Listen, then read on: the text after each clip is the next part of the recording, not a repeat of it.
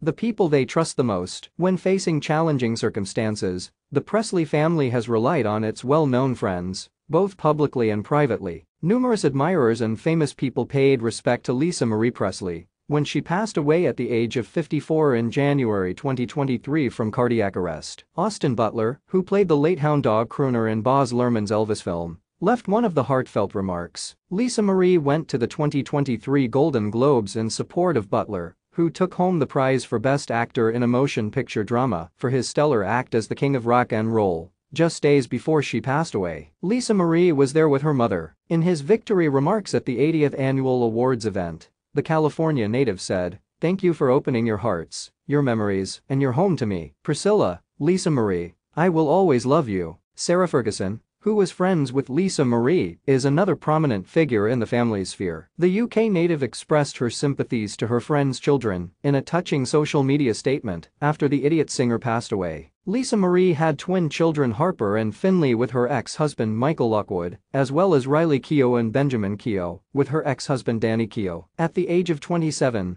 Benjamin committed suicide in 2020. For additional information on the closest acquaintances of the Presley family, continue reading.